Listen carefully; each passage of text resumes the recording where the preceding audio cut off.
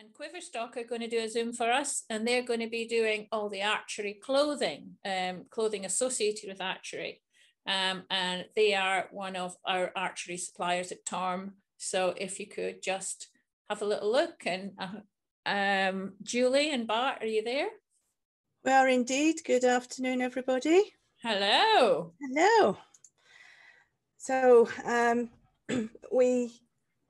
So Bart is downstairs in our shop, and I'm going to talk you through some of the different periods of arming clothing that we have available.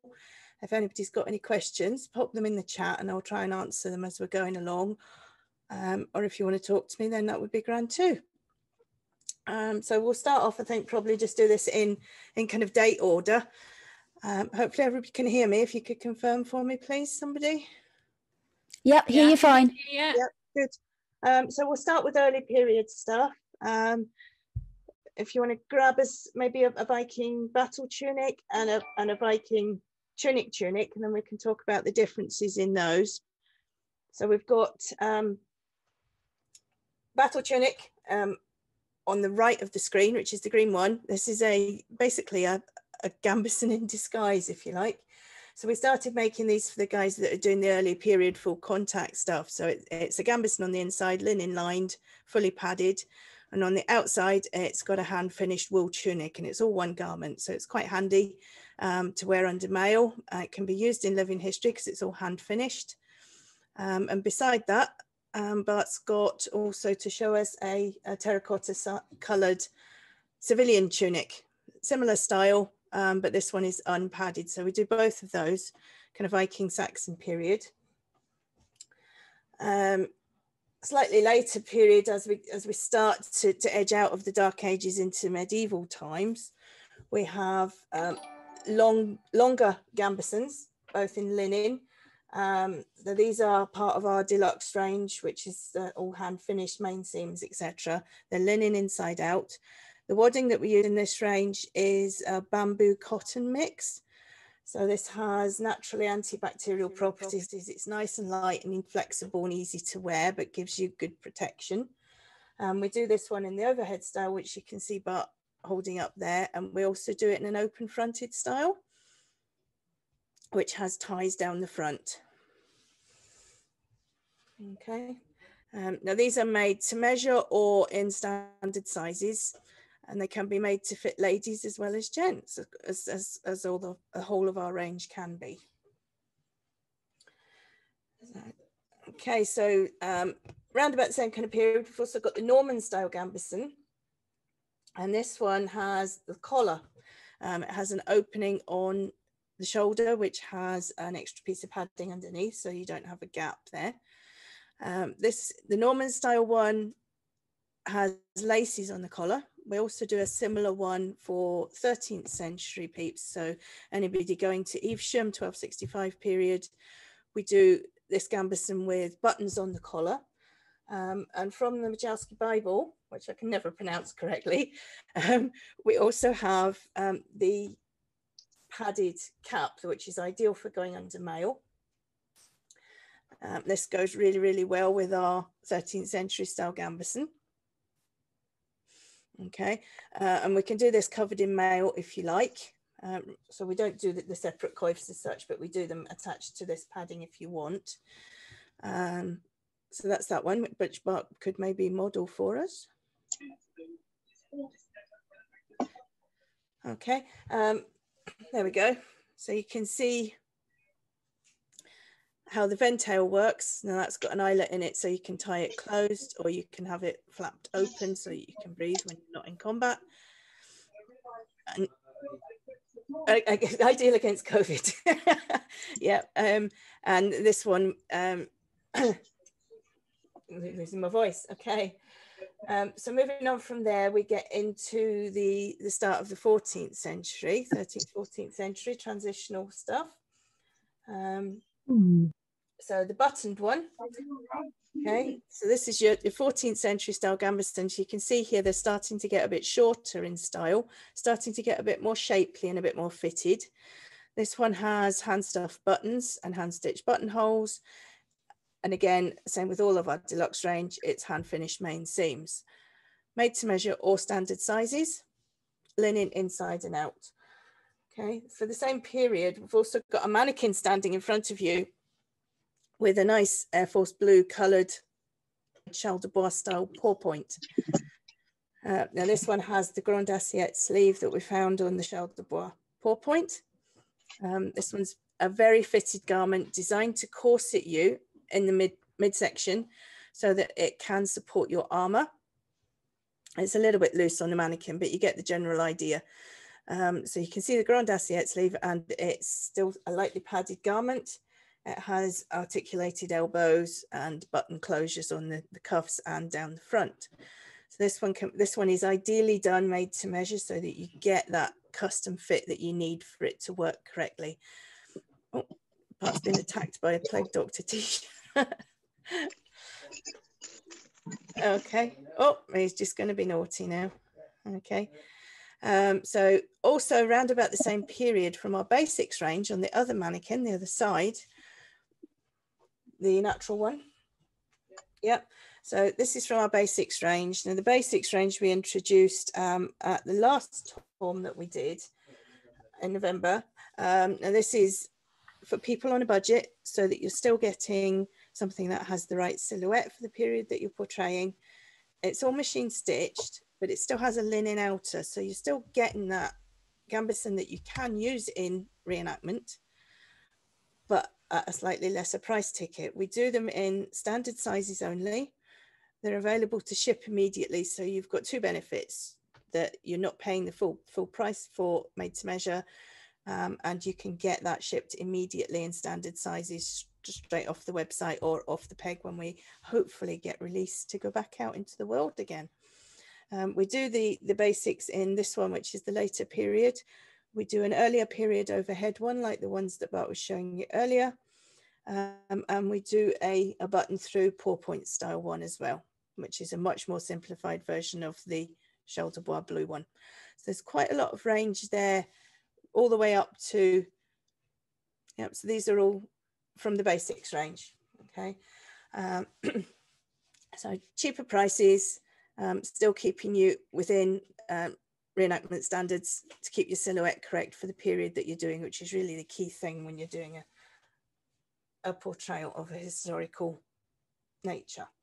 After that, we go into the 15th century. So gambeson wise, we've got a couple there. This one is actually a ladies fit that Bart's bringing out for us. This one's from our deluxe range. It's been dyed, hand dyed black, so it's got that slightly mottled hand dyed look about it. All hand finished seams, and this one closes with eyelets rather than buttons. So moving on from 14th century buttons into 15th century eyelets. On the back, we'll be able to see that it has got the classic V style collar on the back you see from the 15th century, and it comes with arming eyelets on the shoulders as well. Okay, this one again, this one's ladies, can also be made for gents, made to measure or in standard sizes and in the color of your choice. Okay, what else have you got there for us, Bart? 15th century, you would have possibly a livery coat over the top of your armor when you go onto the field. And we do these in lined or unlined, overhead or open front.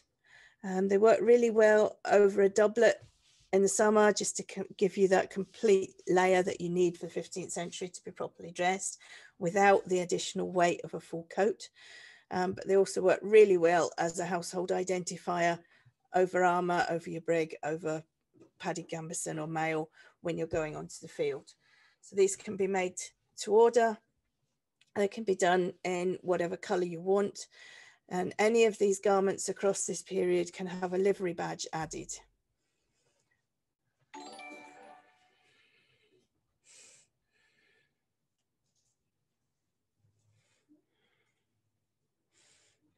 Okay, so we do embroidery, so livery badges can be done. So we've got a couple there from the Wars of the Roses, but we've got, what else have we got there, Bart? Oh, we've got the Royal Leopard. Yeah, we've got Harrington Knot. We've got Beaufort portcullis. So any household liveries that you want doing can be done. Oh, that makes a nice target, does it? Okay, so yeah, and there's the fleur-de-lis. So any of these can be done and combined in any way with your garments. You can order them as separate livery badges or have them embroidered directly onto your garments when you order them. Yeah. Okay, so we do them in 3 sizes. There you go. So you've got the large one at the bottom, then the medium one, and then the little tiny small one. And there's 3 different prices for the size of embroidery that you want doing. So the larger ones, the larger ones are great for on your back. They're roughly 20 centimeters across, and the small ones are ideal for your front chest. Okay. Where do you want to go from there? Oh, well, we've got, what else we've got behind you? We've got a range of linen underwear and things that's ideal for people doing living history. So you've got shirts, shifts, coifs, underpants, all that kind of stuff. And these are also good for, oh, Bart's showing off his underpants. Okay, thanks, Bart. You're not going to model those for us? No. These are also great for the guys that are doing the full contact medieval sport combat, Buhut.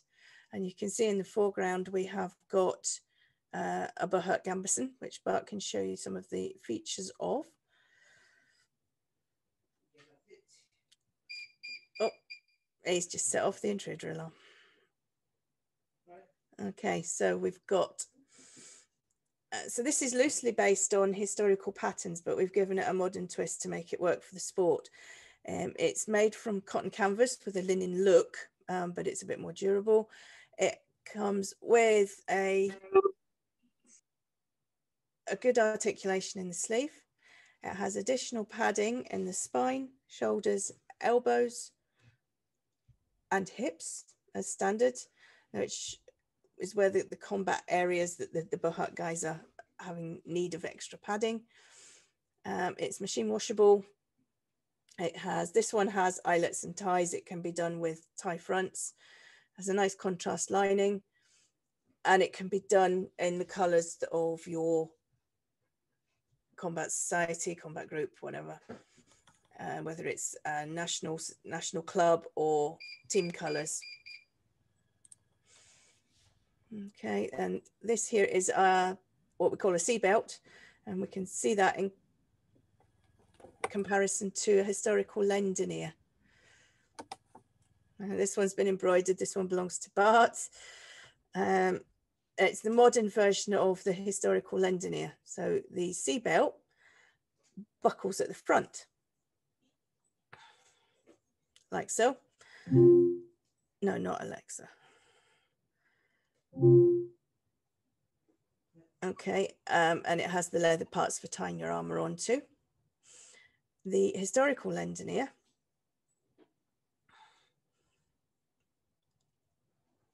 in the historical fashion laces up the back. Okay, and has eyelets at the front for tying a leg harness onto. They both do the same job in a different way for a different purpose. So we make them both, historical guys, sports guys. There is some crossover and some people prefer to use one against the other. What else have you got in small padding for us, Bart? Okay, so we've got, yeah, if you want to start at the beginning with small padding. Yeah, so we've got bog standard arming caps. We do these in our deluxe range and in our basics range, depending on your budget. Okay, so whether you want the hand finish or the machine finish, different prices. Okay. Again, from the Mispronounced Bible. What comes after that? Beanies. What we call a beanie, because it looks like a modern day beanie. Helm liner, which is really, really versatile. These can go into they go into spanking helms, they go into sallets, nasals, all kinds of things where you don't need that additional protection for the back of the neck. Anything where you want something nice and neat that can be stitched into your helm. Into the Viking period, where you're starting to see mail around the back of the helm. This is great protection underneath that mail aventail on the Vendel style helms. Okay. Then after that, we went on to, we've already looked at the one from the Morgan Bible. We also do a liner for Roman helms. And this one is about showing us his 14th century. So there's your Roman one, with the little cutouts for the ears. So that one works really well in the Roman Greek style helms. And on the other hand, he's got a 14th century style bassinet liner. And we do these as a liner you can buy on its own. You can have it fitted to your helm. You can also have a male aventail added as well as part of all that job and get it all stitched together as one job if you want to. And for 15th century, this one's actually a replica from a historical find. And it's a suspension liner, which is really popular with the jousters in particular, because it helps to absorb impact, but it works really well in sallies of all styles of that period. So you would have a leather band riveted inside your helm to which the liner would be stitched. Okay. Mittens. So one of the things that we find for training and in earlier periods is damage to hands. So we've designed this mitten, which is ergonomically shaped and doesn't actually affect your grip. So you still get a full circular grip to allow you to hold on to staves and sword grips in a safe fashion while you're fighting. Again, these can be done covered in mail if you want. They can also be added to the earlier period gambesons if you want an integral mitten. They can be done that way as well as an add-on to those. Okay, thank you ever so much, Julie and Bart. That was very good. Thank you. Thank you very much. And we're going to have